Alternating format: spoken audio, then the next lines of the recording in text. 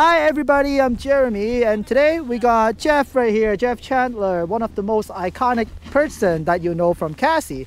And we got Jeff today here. A big thank you for Jeff to being here, and then trying to explain and answer some of the questions from our viewers. The first theme will be what are the changes for CASI courses, the certification courses, and the second one will be under this special pandemic year, what are our approach, what are our future plans, what are some highlights from CASI's approach, right? And the third one is from a very supportive group. It's called Menbar. They are very into carving, they are duck stands, and they want to know how wide of a board should we use? What are the advantages and disadvantages to have a wide board? And the time following up will be for Jeff. All right, thanks Jeremy, thanks for having me.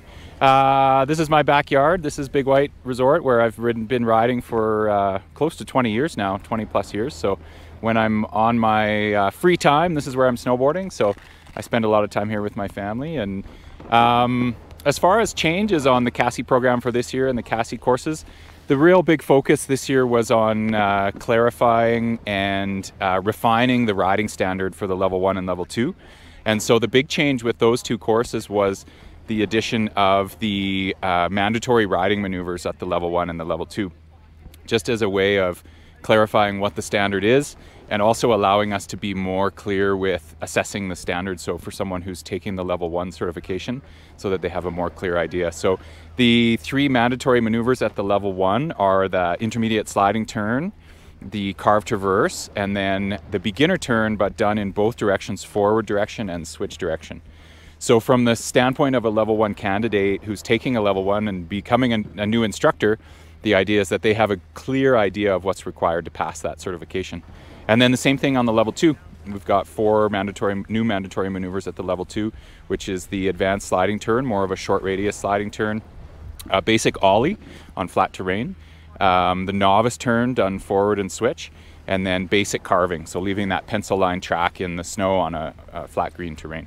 So that was our big focus for this year with the actual courses, was just clarifying that standard and trying to give people taking the courses more information on what they can practice before they show up on the course in order to be successful.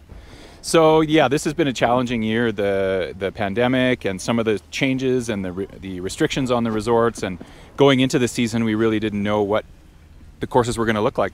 So the best we could do over last summer and over the last off season was just prepare for being able to offer courses on snow and doing it with the current restrictions and guidelines in place.